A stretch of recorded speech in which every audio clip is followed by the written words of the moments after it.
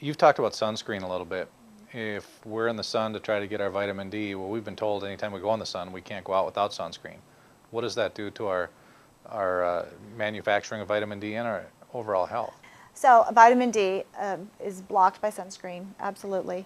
And it's really important that people know that what they should be doing first is according to their skin type. If they're skin type 1, where they have hardly any melanin, maybe you, if you have really low, you have white skin, no melanin, it's a type 1. Type 1 patients, basically we tell them to go out in the sun to where you get your minimal erythemic dose. And a minimal erythemic dose is when you start getting a little pink.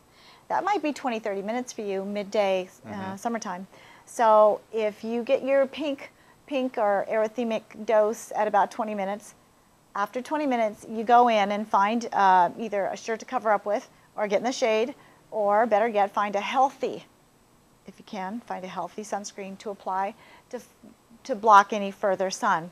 Because what you don't want to happen is you don't want the further vitamin D, the further sun exposure causing a sunburn. Once you get a sunburn, that negates the vitamin D absorption.